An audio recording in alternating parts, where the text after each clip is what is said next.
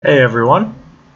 Um, I realize this is a bit of a different video from the ones I've been making recently. I've mostly been focusing on Minecraft and other Let's Plays, and I was actually about to upload a Minecraft video, but then I thought maybe I should hold off on that because I have some important stuff to say and to talk about. It's not happy stuff, so if you guys are only subbed to me for the fun Minecraft stuff and the fun Let's Plays, I understand that. You can click off this video. There's plenty of other videos for you to watch, including some of my own. But I feel like this is important to talk about. So for those who haven't heard, this past week there were multiple shootings in Orlando, Florida, which is about 4 hours from where I live. And none of them really make any sense. And by that I mean I understand why at least one of them happened, but it doesn't sort of register in my mind why anyone would take someone else's life over a disagreement or something else. So for those who haven't heard, a few days ago, a popular singer, Christina Grimmie, was signing autographs after one of her concerts, and someone came up to her and shot her, and then shot himself. She was rushed to the hospital, and she didn't make it. Yeah, so she was 22, and she was...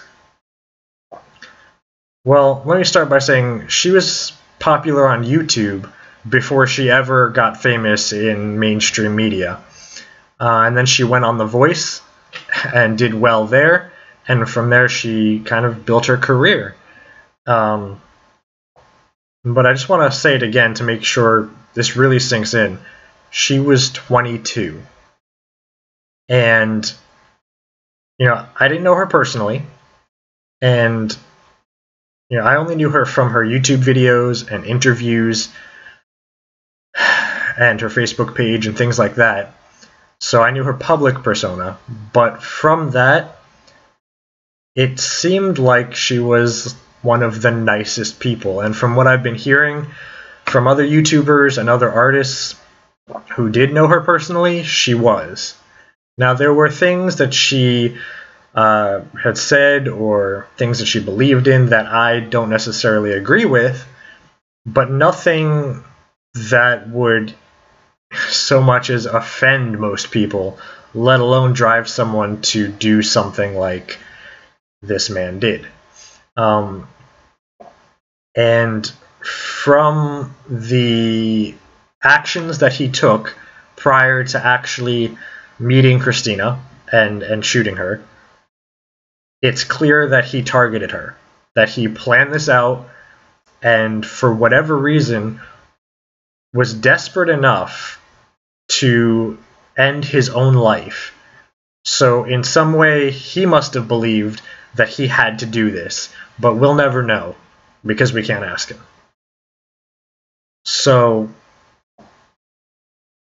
I want to say, I want to say that my thoughts are with Christina's family and her friends, but that's so cliche that at this point I'm not sure if it has any meaning or if it holds any comfort for them. And all I can do is hope that... I don't know. See, that's the thing. When there is a tragedy like this, everyone tries to find hope, they try to find comfort in whatever ways they can, and that's a very human thing to do, but in some cases, especially most cases where someone's life is taken from them, I feel like there is no hope to be found, at least not for that particular case. Maybe there's hope for the future, but not for the past. And I feel like maybe there shouldn't be hope. Because to me, the more an event haunts people, the more they really feel how tragic and terrible and horrific the event was, the more they'll be moved to try and prevent stuff like this from happening in the future.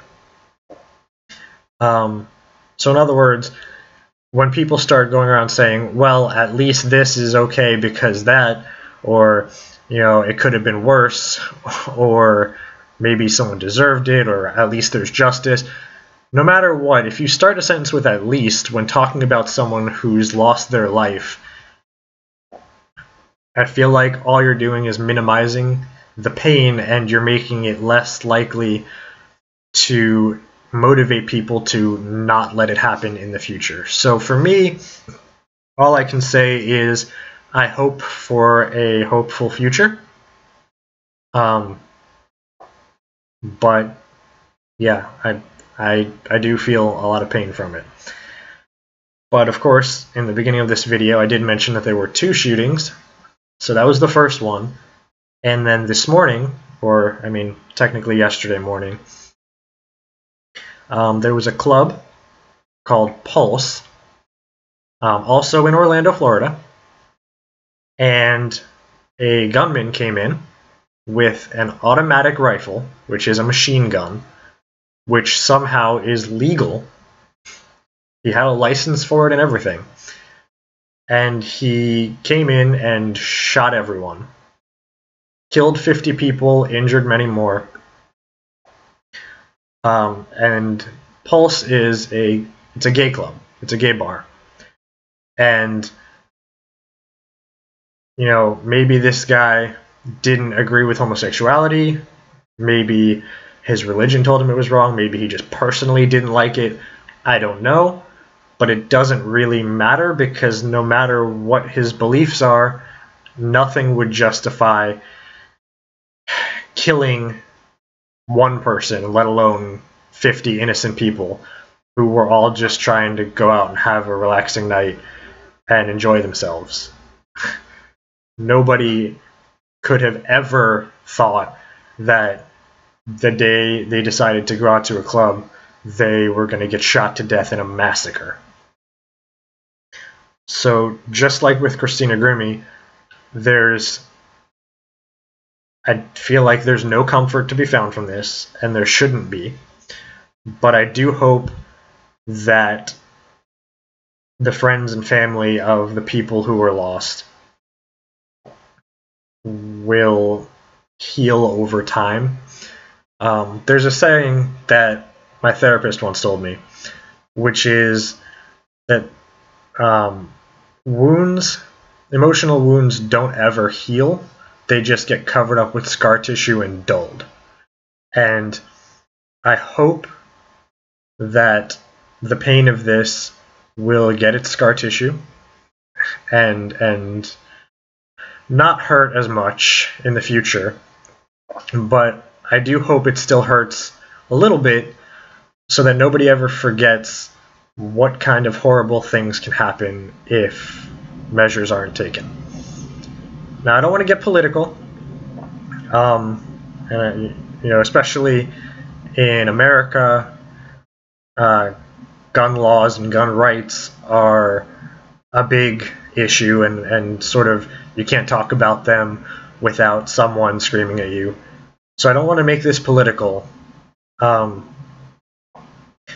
but when a man is able to take gun safety training, pass it, and then pass 3 different criteria to let him own an automatic rifle, and then take that into a club and kill 50 people, something is not right, and something is broken.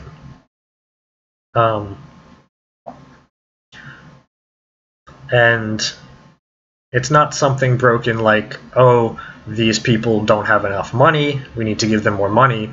It's something's broken as in, these people are now dead, they're not coming back, and they never will. You know, the way I had said it before when I was talking to someone about it is, nobody lost their life here, everyone's life was stolen from them. and that is just never okay. So, yeah. So again, sorry for such a somber video. Minecraft videos will resume in the future. Like I said, I have one already that I was planning on uploading. I'll probably upload that tomorrow. And for those of you who did watch this, you know, feel free to discuss in the comments if you want, or not. But try to be civil to each other if you can. And yeah, I mean, I guess I don't really know what I hope to accomplish with this video, except to let my feelings be known and to, I guess, to spread the news of what's happened in Orlando this week to maybe people in other countries or other areas of the world that don't have access to that information or haven't heard yet. But yeah, so all I can say is that I hope the scar tissue comes for the friends and family of everyone who was killed at Pulse, and for friends and family of Christina. Earlier, I watched a video from Sam Swee, who some of you may know. He's big on YouTube, some of you may not, but he does YouTube songs and covers. And I've been subscribed to him for a while, and a while back he actually did a collaboration with Christina, so they became good friends. And when this happened, he put up a video.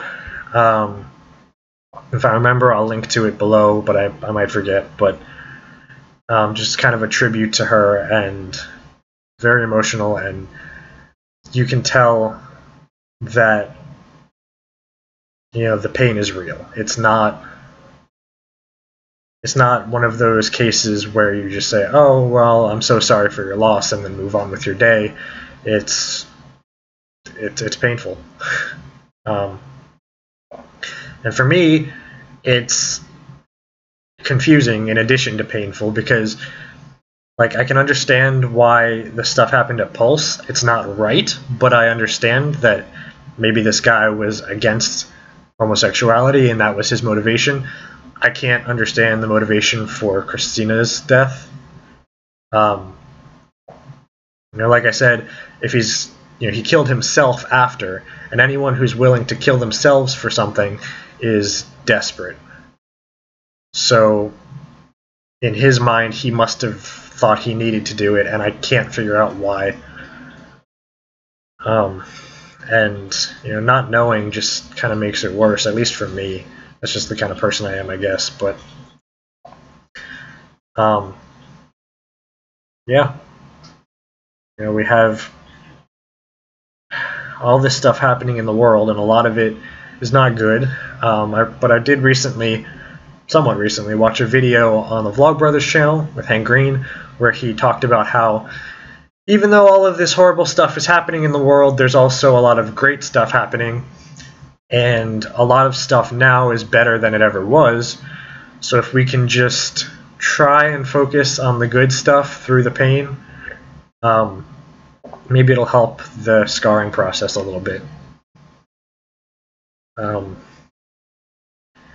guess one last thing that I should mention, since I already got into this discussion, is the gunman at Pulse happened to be a Muslim. And here in America, at least, if not abroad, there's been a lot of Islamophobia since 9/11, pretty much. Like, before 9/11, people didn't really care if you were Muslim or not, for the most part, any more than the usual amount of racism that unfortunately exists in the world.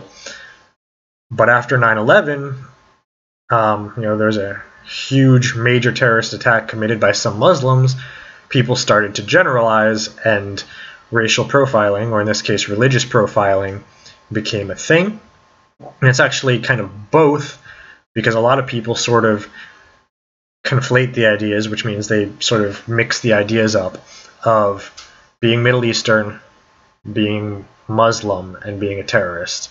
And those are three completely different things. But a lot of people, in their minds, it's all the same.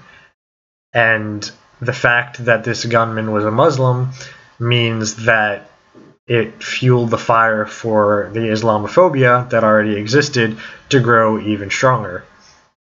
So now we have people who are blaming all Muslims for the act of this one man. And the hatred is spewing forth. And all it's doing is making the situation worse. And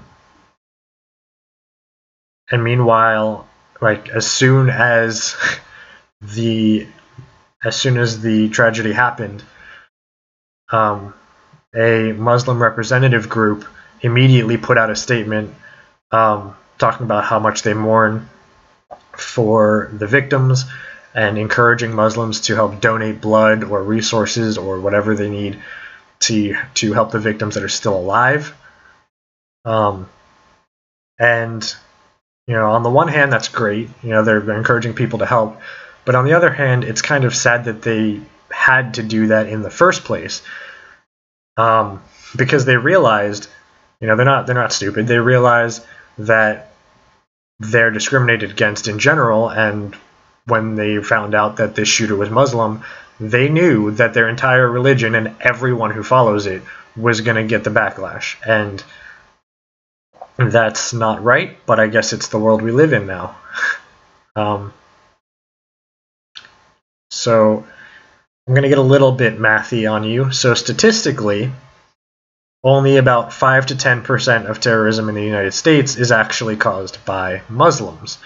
And that's 5 to 10% depending on whether you look at the past 10 or 20 years. And what that means, if you take that number, 5 to 10%, and you factor in the amount of terrorist attacks per year, and the number of Muslims in the world, and the number of possible actions anyone could take, or at least an estimate of it, then what you find is that there is a less than 2% chance that any given Muslim is actually going to ever commit a terrorist act. So anyone who blames all of Islam on these attacks, or on the attacks of any particular Muslims, is pretty much condemning 98% of all the Muslims in the world to discrimination that they don't deserve. So I just want to put that out there. As much as this situation pains me and everyone, I have friends who actually live in Orlando, and I had to double check all day to make sure they were safe. As much as it pains everyone, don't let that pain turn into hatred. And if you must feel hatred, then feel hatred for the one man who committed these acts and not for everyone who follows his religion, because Islam didn't kill 50 people in the nightclub. One man did. So yeah, I guess that's all my thoughts on this. This was mostly an spur of the moment, sort of getting my thoughts out there video. There's no script, there was no planning, just felt it needed to be said. So yeah, this will be probably the only video I post on this topic. If I have anything else to say in response to anything, I'll comment it or something. But yeah, I don't know. So I guess that's that.